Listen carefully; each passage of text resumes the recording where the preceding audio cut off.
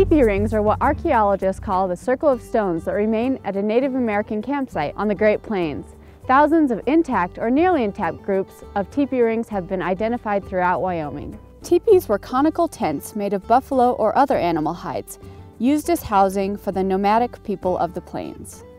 Available rocks were used to weigh down the edges of these houses. When the camp moved, the tipis were taken down and moved with the camp. But of course, the rocks were left behind, resulting in a series of stone circles on the ground. With the introduction of the metal axe, wooden pegs gradually replaced stones for holding down the skins. Rings are typically 6 to 25 feet in diameter and often occur in groupings. The size of the tipi ring varies based on season of use, marital status, family size, owner's wealth, and ethnic affiliation. The general configuration of a tipi ring is an entrance where there are no stones, heavily anchored sides with extra stones for protection against prevailing winds, and possibly a hearth in the center, suggesting a winter encampment.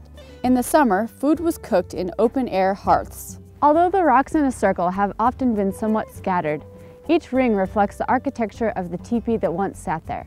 From the University of Wyoming Extension, I'm Mae Smith, exploring the nature of Wyoming.